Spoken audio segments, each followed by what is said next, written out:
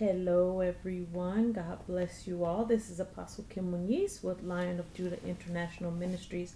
Just wanted to come on really quick and share with you something that I have been studying on in the book of Acts, chapter 3, chapter 4 in Acts, and chapter 9 in Acts. It's talking about healing, deliverance. We're talking about Peter and how he was ministering to the man who was begging for alms at the temple gate. Let's read Acts chapter 3 really quick. It says in Acts chapter 3 verse 1, it says, "Now Peter and John went up together into the temple at the hour of prayer, being the ninth hour.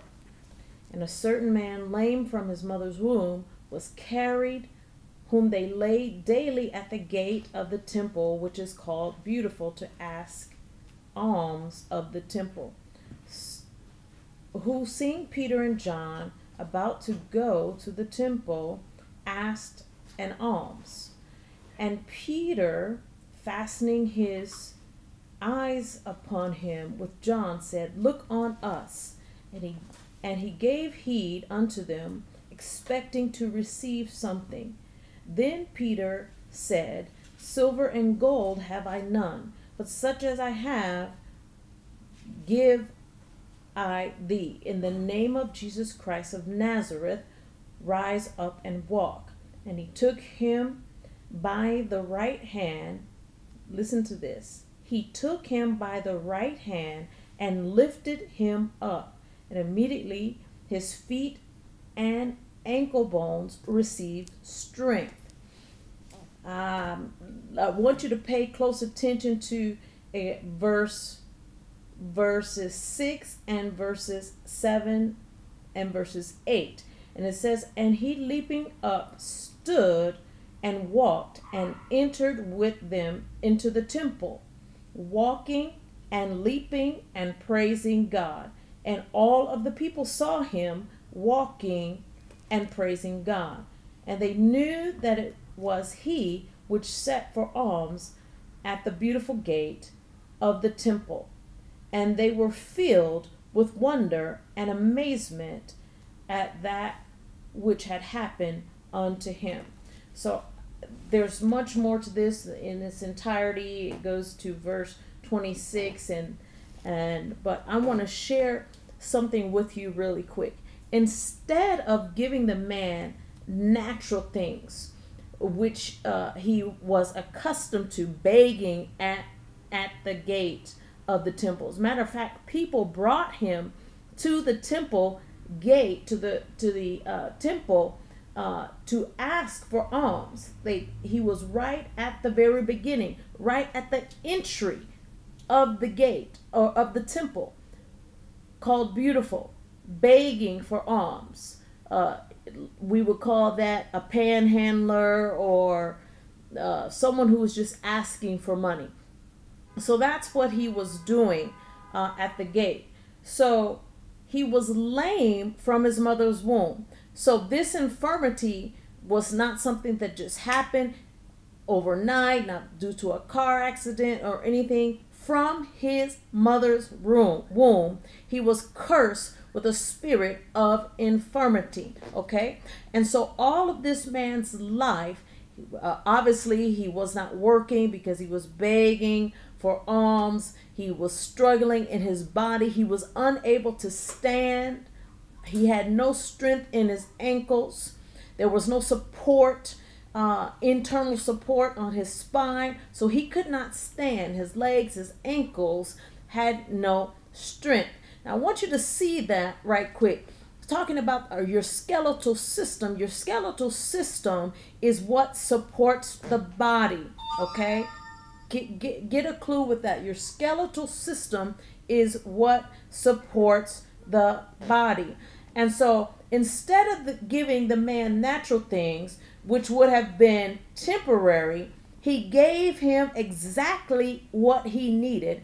And that was a supernatural encounter with the power of God. This supernatural encounter caused the man to be made whole, caused him to stand, caused him to praise God, caused him to have faith. It brought joy. It caused him to be a witness. It caused the glory of God to be magnified among the people. It caused him to be a witness. It stimulated a revival in the land. Hallelujah. It prompted a spirit of evangelism. Also, as a side note, I just have to bring this out. It also brought upon, and this is later on in chapter 4, you can see as a result of God using Peter in the gifts of the Holy Spirit, it brought persecution.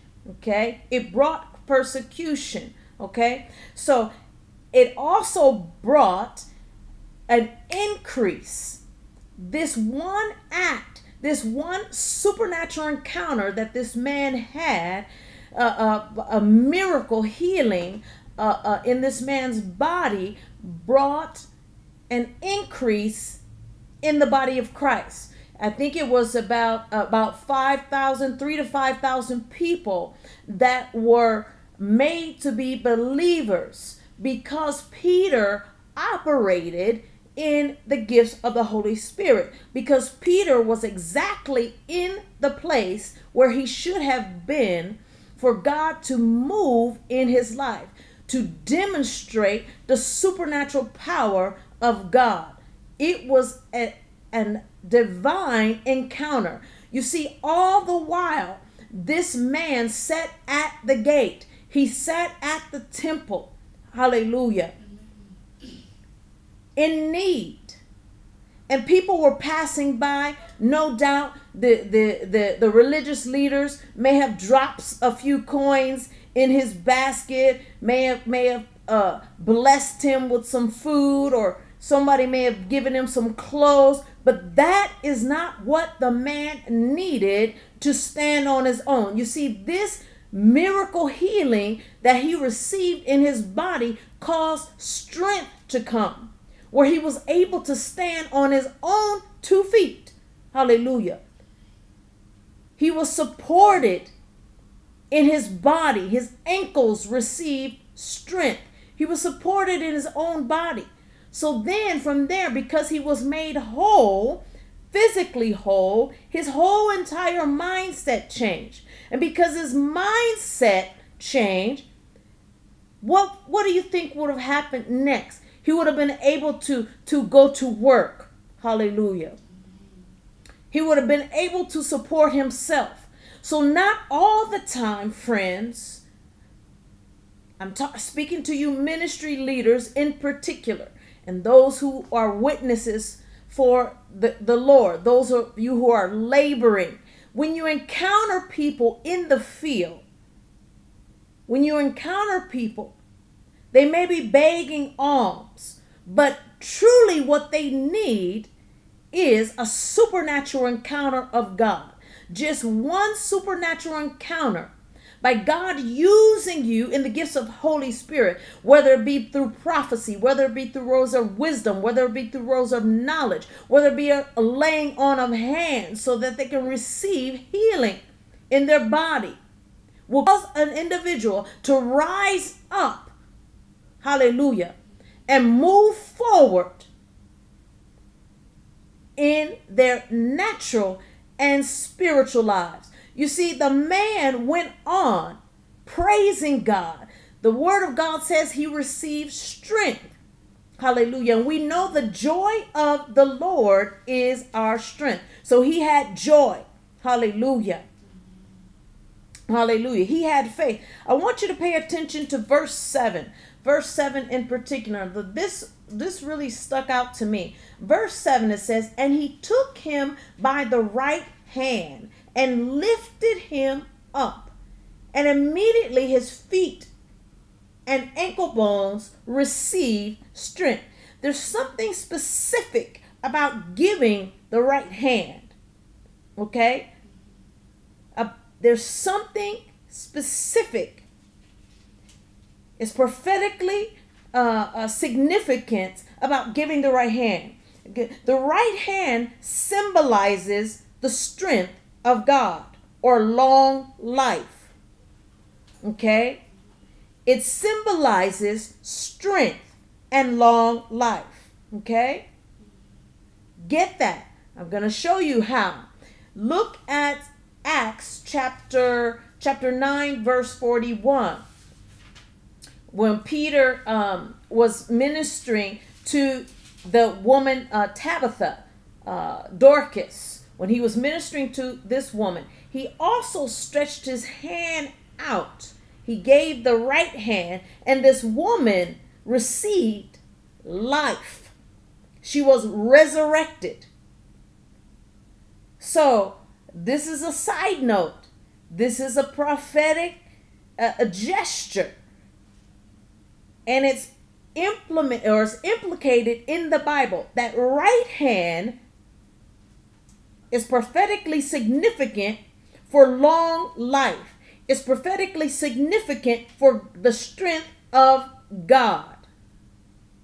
Okay? It's prophetically significant to long life and the strength of God. Hallelujah. You think about when you give, when people come into your ministries, your churches, or whatever, to become a part of them. What do we give them? We call it the right hand of fellowship. So it's welcoming them in. It's welcoming them in to the family of God, so to speak. I don't know how they say it in some ministries, but it's welcoming them in to the family of God, extending the eternal life of fellowship by shaking of the right hand, welcoming them in with the right hand of fellowship. Praise God. So it also symbolizes the strength of God. Praise God. So there's strength in the right hand, extending the right hand. So I just wanted to come on with that. You know, friends, don't be shy. Don't be shy. Don't be afraid to move out in the supernatural power of God. Don't be afraid. Don't be afraid, because it is not your power. It's God's power that you're operating or that you're demonstrating in the earth realm.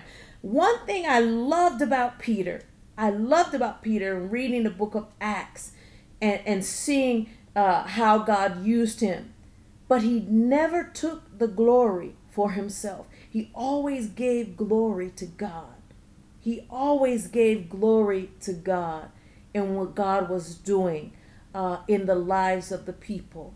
Praise God. He always gave glory. He did not rob God of his glory, the glory and the honor that was due him. Amen. Okay, friends, that's all I have to say. I hope this blessed you. I hope it encouraged you.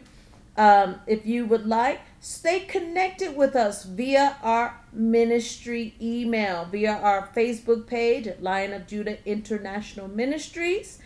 You can find us on Facebook.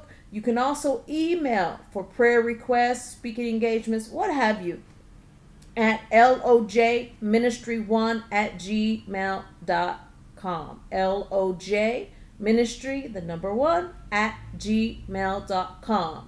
If you're in need of healing or deliverance, we'll be more than happy to pray for you. Just give us a shout out via email or inbox us on Facebook. Okay? Until then, friends, Dios te bendiga. Ciao, ciao.